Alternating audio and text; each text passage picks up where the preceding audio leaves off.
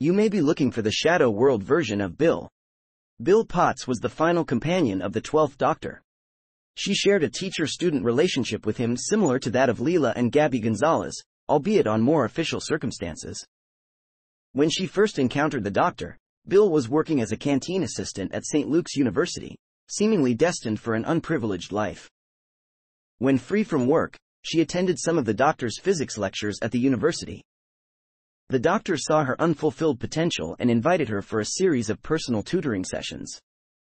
Following an encounter with a time-traveling puddle that was piloted by her new crush, Heather, Bill discovered who the Doctor really was, an alien time traveler, guarding a secret vault beneath the university campus.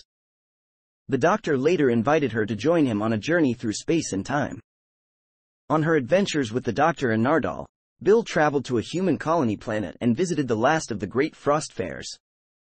She faced the vacuum of space and saved the Earth using the memory of her mother. She also learned that the Doctor was trying to rehabilitate his old-time lady friend Missy. Bill also helped restore the Doctor's lost eyesight in exchange for temporarily helping aliens take over the Earth. When accompanying the Doctor on his test to see if Missy could be good, she was fatally shot on a Mondasian ship by George. She was then converted into a Cyberman against her will, though she retained her sense of self thanks to her strong will.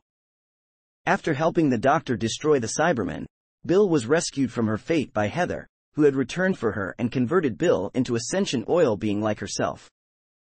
After setting the TARDIS to take the Doctor away, Bill left with Heather to explore the universe.